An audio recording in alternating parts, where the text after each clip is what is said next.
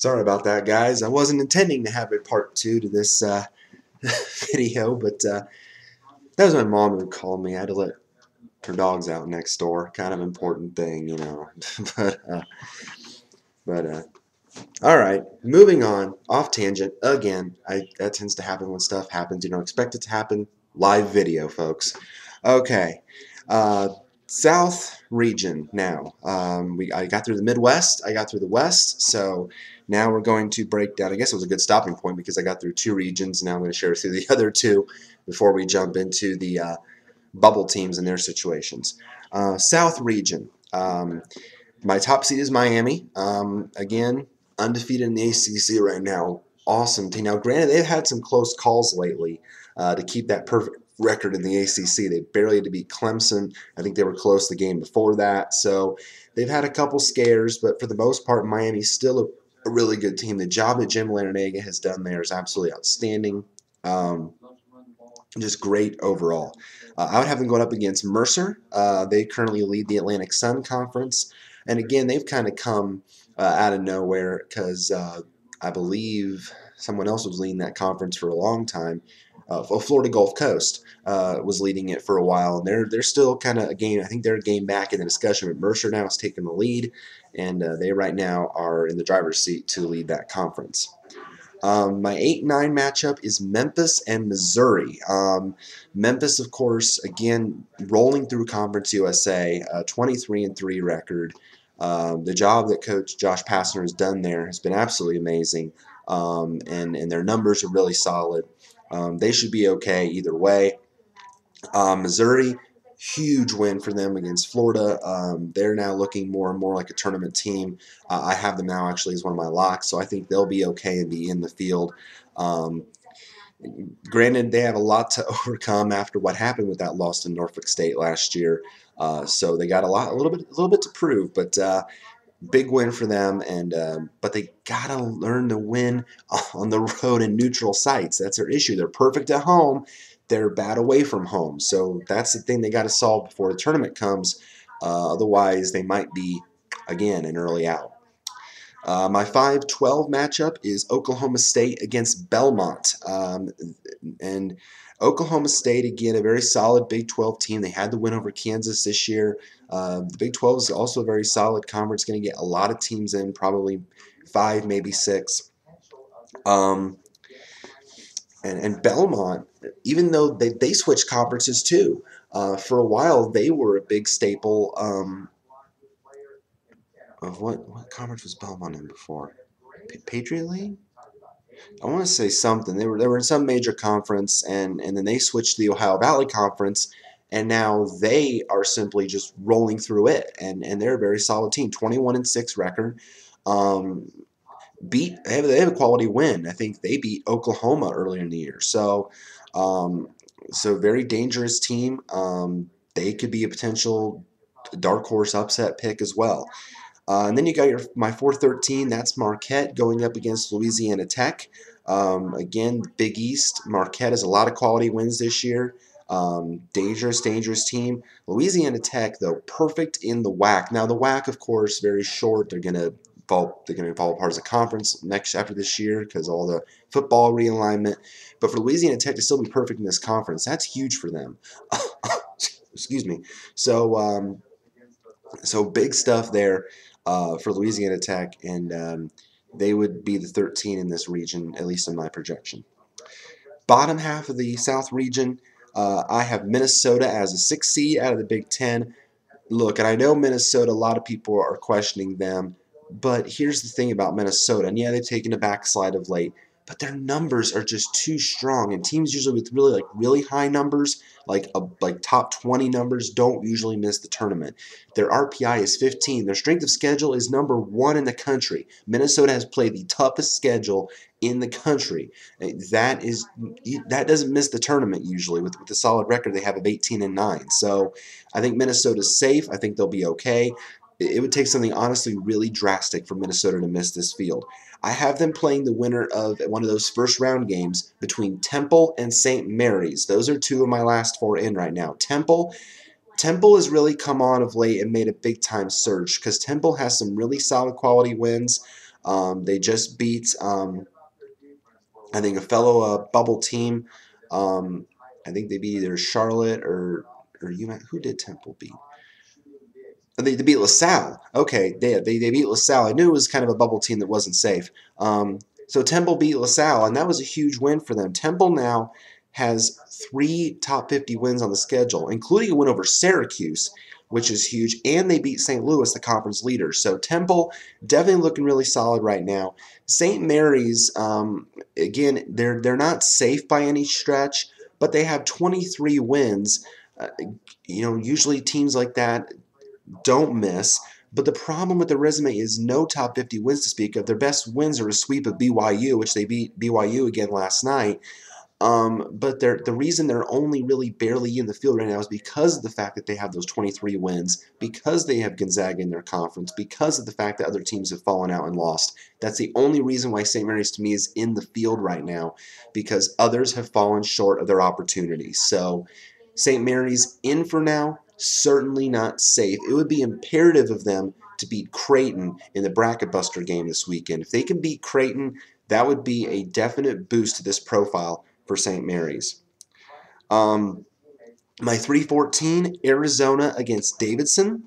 Arizona always seems to be a solid team in the Pac-12. Great team this year, 22-4 record. Davidson is the team that always seems to come out of the Southern Conference. They're a 20-7 record team. Now, last year, I remember watching the SoCon championship game in Western Carolina, kind of that Cinderella story. Gave Davidson all they could handle, but Davidson pulled it out, got back to the tournament. So Davidson just usually seems to find a way, and it looks like they're going to be able to do that again this year. My 7-10 matchup. Gosh, I love this one. This would be a juicy matchup. Notre Dame against North Carolina. Are you kidding me? Who wouldn't want to watch that? Uh, the Grant brother from Notre Dame going up against McAdoo from North Carolina. Oh my gosh, it would just be, that would be a fun matchup to watch. Notre Dame is probably going to, a lot of people question Notre Dame because their numbers are so low, but they have too many quality wins, I think, to get in the field. It's the opposite case with North Carolina. They don't have enough quality wins. Their only quality win is over UNLV. But North Carolina's numbers are just way too strong and way too high that I don't think North Carolina misses this field. Now, granted, the NCAA did a mock selection exercise for the media this just past week, and North Carolina was omitted from that field. However, they had some teams in there that really aren't. They probably took into account some buy stealing and some, or bid stealing teams and some that kind of thing. So that's probably why they weren't in the field. But for me, as long as there aren't any bid stealers, North Carolina should be okay. But it really just hinges on that's why they're so low a seed as a 10, because really right now they don't have a whole lot on their resume to show for being safely in this field. So right now, North Carolina in, but certainly not safe. And my 215 matchup is Kansas and Niagara. Kansas, again, what more can you say about the job that Bill Self has done there at Kansas? Just an absolute outstanding job, strong team. Now, granted, when it comes to the NCAAs, except for the run that they had with the Mario Chalmers thing with beating Memphis, Kansas really has tended to flame out early when it comes to the NCAA tournament against the team. We've heard the stories, the loss to Bucknell, the loss to Northern Iowa, that kind of thing. The loss to VCU, I think, was the last year, a couple years ago. So they've tended to really fallen short of expectations. So, Kansas, this, it's a better year than ever to make it because of all the parity in NCAA. So now would be a good time to make a run. Niagara coming out of the MAC again. The MAC has been a conference that's been up and down. They kind of took a late lead in the conference. Now they're up there. The record isn't all that great, 16-11. But hey, as long as you lead the conference right now, you're in. So just depends on how the conference tournament shakes out. That's the way I see that right now. And finally, the East region. Duke is my number 1 seed, 23-3 out of the ACC. I would have them going up against Northeastern out of the CAA. Now, the CAA obviously has gotten a lot weaker since VCU left the conference. That was the big thing. With VCU left, it really left the Colonial a lot weaker in terms of its teams. So now Northeastern only an 18-10 team. But they lead the conference right now, and they would right now be that team that kind of gets one of those last 16 spots in the field. My 8-9 matchup. VCU Colorado. That would be an entertaining one too. Shaka Smart and that Havoc defense. That's fun to watch. VCU, I mean, the run to the Final Four a couple years ago was awesome, going from the first round all the way to the Final Four. Great, it was just great stuff. Granted, they beat my Boilermakers along the way, but hey, they proved it. They proved that they were a better team. 21-6 out of the A10. Some big wins. Beat Memphis. Beat Belmont. So great stuff for them. Colorado, again, kind of on the bottom half of things of the Pac-12, but their numbers, again, just way too strong for me to leave them out of the field. 18-8 record. They should be okay. And come on, who wouldn't want to see a Duke VCU rematch? That year that they beat Duke in the first round. Oh, that was so awesome. That was great stuff. And I picked that game too. I picked VCU to beat Duke that year, and they did. And I screamed at my television in joy. Oh, it was awesome. I would love to see that rematch. Great stuff. My 5-12 matchup would be Ohio State going up against the winner of one of those first round games between Charlotte and Villanova. Those are my other two teams as my last four in. Ohio State, come on, we all know how good Ohio State is. They always tend to make the tournament every year. No issue with them. They should be okay. Charlotte and Villanova, these two teams really are kind of we're in right now, but we're not safe right now. Charlotte really is has a real shaky resume. Their RPI number always seems to hover around 50. Their SOS hovers around 100. But Charlotte does have two real solid wins against LaSalle and against Butler. They do have one bad loss to George Washington, but they got a couple big games coming up. They got Temple on the 24th, so if they can beat Temple, that's a huge win for Charlotte. The next three games are all winnable. As long as they don't have any more bad losses, Charlotte should be okay, but again, not safe by any stretch. Villanova has really come on late and played really well. They have some big wins against some solid teams. Um, Villanova, they have beaten Louisville, Syracuse, Connecticut, although not eligible. That's still a top team. They would be an at-large if they were eligible. So the concern is the loss to Columbia earlier in the year that hangs over their head. But the next few games against Marquette tomorrow, they play at Pittsburgh on March 3rd. They play Georgetown March 6th. If they can at least win two of those games, Villanova should be in lock status. So that would be huge for Villanova. And then my 4-13 is, again, Big East team, Georgetown against Bucknell. Bucknell, again, rolling through the Patriot League as they usually do, but Lehigh certainly very close in the discussion. Of course, Lehigh was the other 15 seed last year that pulled an upset. Let me see. Who'd they beat in the first round? Oh, yeah, they beat Duke. Duke that I puke on them. Blah! They beat them. So that was huge. And that was funny, and I laughed at the TV and said, ha, ha, ha, enjoy for that. But Bucknell right now leading the way. Lehigh, but within a game of the Patriot League lead, but Bucknell is in there. And Georgetown, obviously, a very good team to watch as well. Bottom half of the East region. My 6-11, Oregon against Middle Tennessee. Oregon, tough loss to Cal on the home floor on the last second shot, but Oregon's still a really good team, 21-6 record. They should be okay. Their numbers are a little bit gaudy and high, but even if they don't win the conference tournament, I think Oregon will be okay. Middle Tennessee has just simply, again, it's kind of what Middle Tennessee did last year. They rolled through the Sun Belt in the regular season, but last year they fell short in the conference tournament and missed the field. They had to go to the NIT. This year, they're really hoping it doesn't happen again. Middle Tennessee is just really dominating the Sun Belt. They're 24-4 in the regular season, which is just absolutely outstanding.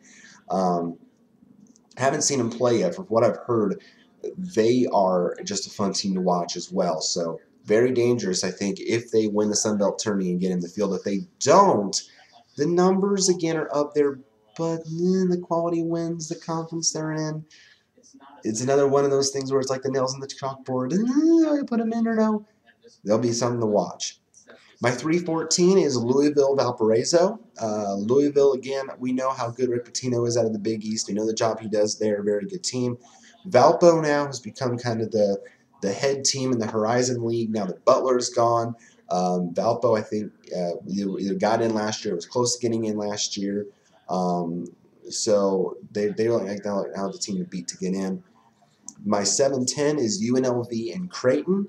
UNLV 20-7 out of the Mountain West. UNLV now I think has 5 quality wins after that win over Colorado State. Excuse me, last night. They should be okay. Creighton not safe by any stretch. I thought Creighton was a lock earlier in the year considering how well they were playing. They were ranked high in the country and they were just overall a very strong team. But they've had some tough losses of late. So certainly in right now, but not fully safe. And my 215 is Michigan State against Stony Brook. Michigan State, boy, what a fun team to watch out of the Big Ten. They are just awesome. We know the job that Tom Izzo does. The Izzone is a tough place to play at Michigan State. 22-5 record right now. Stony Brook leading the America East. They've pretty much led it most of the season. 20-6 record. I don't think they haven't been to the tournament in a while either. So that would definitely be huge for their confidence. All right. That's the bracket part. Anyway, that's the official projection. Again, I'll also post it on my Facebook notes page as well. Let me share with you guys also kind of the where I am at the bubble picture right now. I have kind of like what I have everybody else does. I have kind of a 3-tier system. The should be in teams based on the numbers and what they've done. The in but not safe group, kind of like they're in right now, but if something were to happen, they might drop out. And then the true bubble teams are below all of those right now. They're out of the field, but certainly they're not fully out of it yet. If they can win some games and some others fall short, they can get in the discussion. Oh, bless me. Oh, again, live video. Oh, man.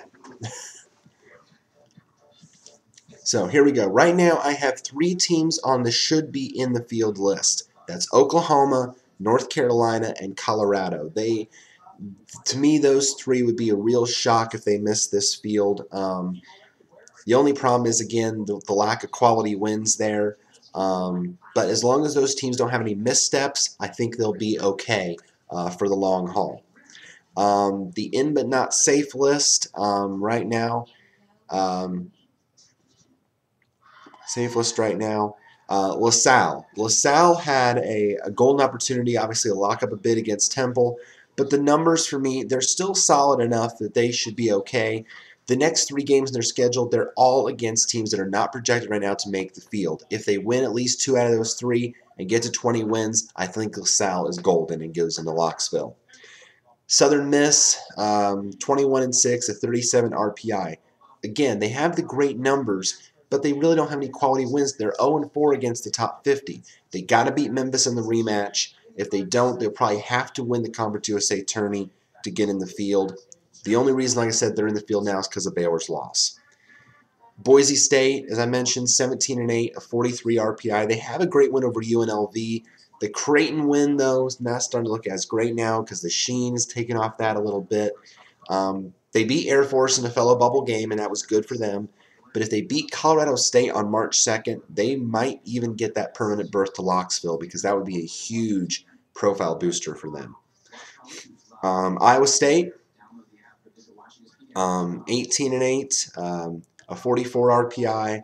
Again, they have the 2 strong wins over Kansas State and Oklahoma, so they should be all right. But that win over Baylor inched them that much closer. If they beat Kansas in a couple days, Iowa State's golden and are in the field for sure. Temple, as I mentioned, one of the last 4 teams in right now, 18-8, a 45 RPI.